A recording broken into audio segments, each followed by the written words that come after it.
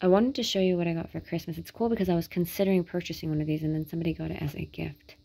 It's a waterfall incense burner. So you put the incense cone at the top, and because the smoke is heavy, it falls down and it has a waterfall effect. It's cool. I rearranged things on my altar to make it fit. Dontorian himself is a water demon. But, I mean, this isn't actually water, it's smoke. But you know what it's supposed to look like. And the incense burner itself is blue, which could be considered an incense, or, I mean, definitely water. But it's cool, look at it. The way it trickles down. I burned so much incense to him that it creates a significant mess. Like, I wipe down the whole altar and I just look at all this ash. And I'm wondering if the cleanup for this will be much easier because it's all going to be gathered at the top here.